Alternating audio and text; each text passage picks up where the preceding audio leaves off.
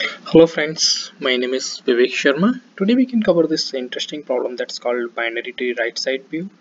So in this problem we have been given one binary tree and we need to print the right side of the node. So let's try to understand from the whiteboard thing. So let's say I'm having this binary tree 1 2 5 and then 7 and then 3 here, and this is 2 and let's say 7. So if person is standing here on the right side, and this guy will see only this right side view, right? So only this right side view means it will see 1 5 7 and 3, right? So it will print all these four. The output would be 1 5 7 3. So this will be the output. Let's consider another example. So another example is, let's say again, let's say the black color, 1 2 5 9, right? 1 2 7 and let's say 3 here, and let's say again the person is standing on the right side, right? And this right side person that it will see on the right side. So right side, what it will cover, it will see 1 5 9 and it will see 3 as well, because 3 is, there is nothing here, it's null, right? Under 9 there is no children, so it will just see the 3 itself. So the output would be what? 1 5 9 and 3. Right? So when I say the right side, it really does not mean literally right side, but it just, you can consider this as a edge case, right? So there is nothing in the right side, so this another left child that's also will be under the visibility of this right side itself, right? If there is a, if let's say I say the hypothetically it's 11 here itself, right? Then my output would be not 3 but it would be 11, right? So it really depends like what kind of the tree we are getting. But to simplify this problem is basically whatever on the right side, we need to collect that, collect those nodes basically on the right side of the tree. All right, so this is the problem. Now how we will solve this problem? Yes, we can definitely use recursion as well, right? So in the recursion, basically in most of the problems we can start with left right, but in this problem, because we have been given this problem and we are getting asked to get the right side of the children, so we can start from right and then left. So basically we will start traversing from the right side, and we need to put some logic in, and as per that logic basically we can just decide that every time our list will containing only the right side children but not the left side. So let's quickly create one placeholder, and then we will go from there and we will just try to understand the logic later on. Okay, so let's say I'm having recursion. I'm having one method called recursion, and in this recursion, private void recursion, and let's say I'm having this output list as well. So list integer, this is result, and then new array list, right? And then result, and then this recursion method will fill this result list, and then we will just return the result list itself, right? Let's say this.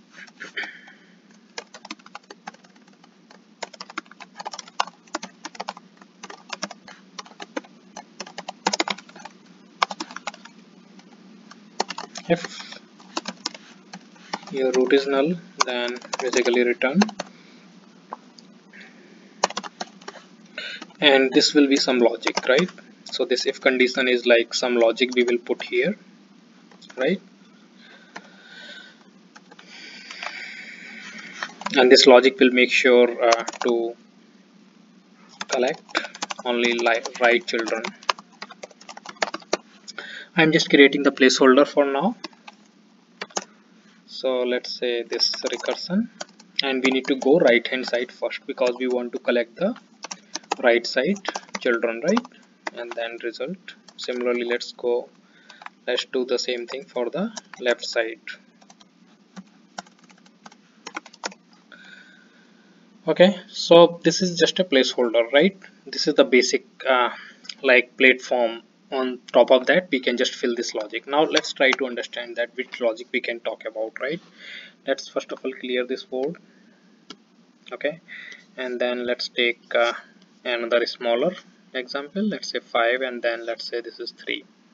So in this case, our result would be 1 5 1 5 and then 3, right? This is our result. Now let's see, if I going the from the right side first. Let's say I'm having this label 1, label 2, and I initialize my label with 1, right? And if I take any additional variable, that's let's call height or h, and that h is initially 0. So in the recursion process, if h is 0 basically, and 0 is, if I put this condition, if h is less than l, right? And if h is less than l, then collect that, and if h is not less than l, then don't collect it, right? So if h is less than l basically, then I will collect like this 1, and I will assign h as a l. So h initially is 0, label initially is 1, so I will assign h as a 1, right? And then move forward to the next level. That next level is 2, and then I will collect this as well, because 1 is less than 2, right? So 1 is less than, height is less than label, right? H is less than label. So I will collect 5 as well. Then basically I will make height as a 2, H as a 2, right? Then I will go back from the recursion. So this what's going to happen in that case, this label 2 is getting popped up from the recursion stack, and I will move to the this label, this root, and this root is the root node, and in this root node my label value was 1, right? And if I go to the left hand side, then what's going to happen, I will be again increasing this label. So in this case label will be 2. So 1 plus 1 is 2, right? If I'm increasing this label as a 2 on this node, right, then my height is still, h is still 2, right? So h is still 2 means it's not less than, but it's equal to, so it's not going to add 2 here, right, in my output list. So this is my output list, right? So let's say this is output, and now it will again go, and then it will become L is 3. My height is, h is less than 3, so in that case I will collect 3, and I will, my h will become again 3, right, for the consecutive operations. So if you see the pattern here, if I take the label and if I take h or height, another variable, global variable, then in that case basically I can just use these operations, and then I can just make sure that it's going to solve my purpose. And the reason is going to solve this purpose because of this logic that I'm applying, right? So this height, that will be the global variable, right? So global variable would still be less than label, so that's why I'm just collecting in my output.